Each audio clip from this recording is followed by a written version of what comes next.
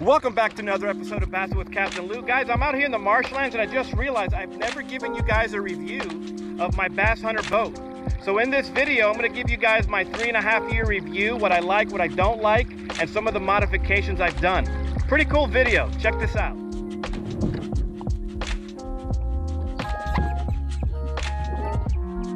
So as I head back, what do I like about the boat? There's a few things. I like the portability of it. I like the stability of it. I mean, as you guys can see here, I can make you guys dizzy. I don't want to make you guys dizzy, but as you guys can see, the boat is really, really stable. I'm never afraid that I'm gonna fall over. You guys have seen plenty of my videos out here in the marshlands where you guys see me set the hook and I don't fall out of the boat.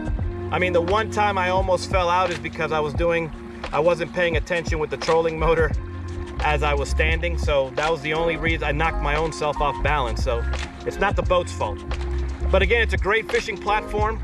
As far as stuff that I don't like about it, my main complaint about this boat is that once the wind catches it, it's gonna take you all over the place.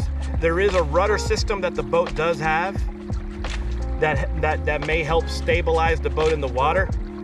But if I don't have that rudder system, but without a rudder, I mean, this boat goes all over the place on high winds, and that's my number 1 complaint about this boat is that it's just, when it's windy, it's just brutal. But I'm about to beach now, and I'm gonna go ahead and cover some other aspects of the boat that I like, and just share with you guys my Bass Hunter.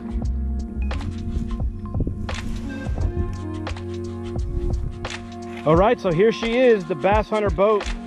As you guys can see here, it's the original Bass Hunter. Like I said, it's 8 feet in length. So this style of boat is a one-piece mold. As you guys can see here, there's no rivets whatsoever along the seams. It's just one piece of this special type of material. Other brands out there are 2 pieces where you'll have rivets along the side here. But in this case, it's just a 1 piece, which is pretty cool. Moving right along, this is my boat fully equipped right now. So what you guys see is I got my spare battery, I got my video equipment, I got my fishing bag, my cooler, my PFD, okay? And then as you guys can see back over here, easily carry 4 rods. And one of the differences that I have made is that I don't use the original seats. I find them cumbersome, so I have this type of like a camping seat right here, and I'm able to fold it like so and then put it away to the side, and now I have an entire fishing platform that you guys have seen in my videos. And then when I'm going back, I just open it up and I'm back and I'm able to move around. What I like about these particular type of seats right here, I'm able to put away my rod socks and my reel covers and all that stuff. So it's a multi-purpose type of seat, which I really like. And then moving back here, as far as the outboard, quote unquote, this is a Minn Kota Endura. This here is a 45-pound Minn Kota Endura. It's with the digital maximizer. I like this trolling motor a lot. I have a battery case. Inside this case, I have a lithium 100 amp hour lithium battery. And I'm using this particular case right here. I really like this case compared to other cases. I've had it for a while. I'm able to do multiple type of connections in here. As you guys can see, it has all these little electric connections that I can do. Here's where I hook up the actual trolling motor. So overall, I really, really like this case. And because it's a lithium, I'm able to lift it up pretty easily. So moving on to the other side over here, this is my anchor system. It's the Scotty anchor system. I love it.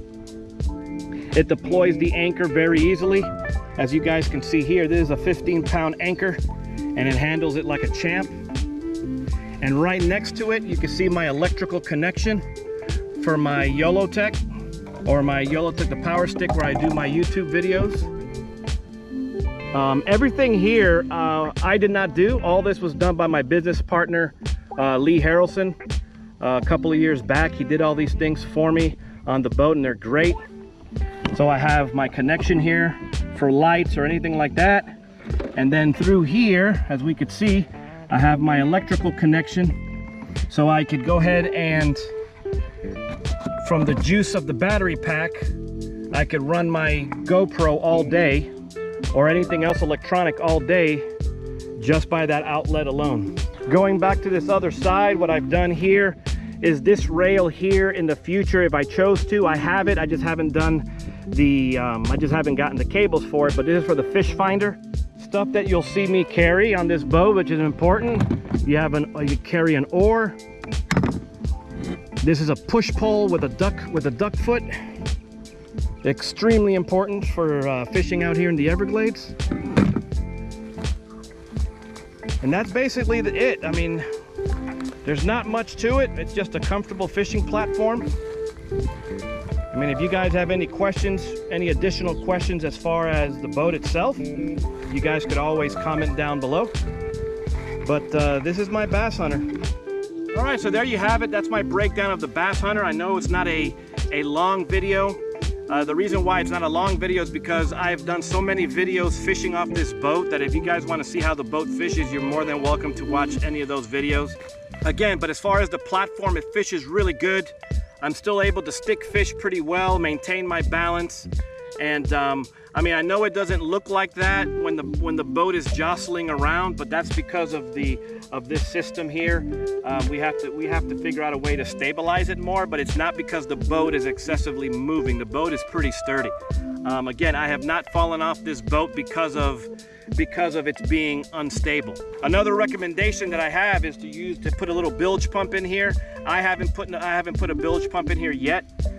But depending on where you put this trolling motor, if you put that trolling motor in the front and it happens to be a windy day, the water will come over the bow, and then you're gonna have a water situation. So if you have a bilge pump, it'll easily pump that out. But other than that, I mean, it's a great boat. I hope you guys enjoyed the video. Like the video, share the video, subscribe to the community. It's growing.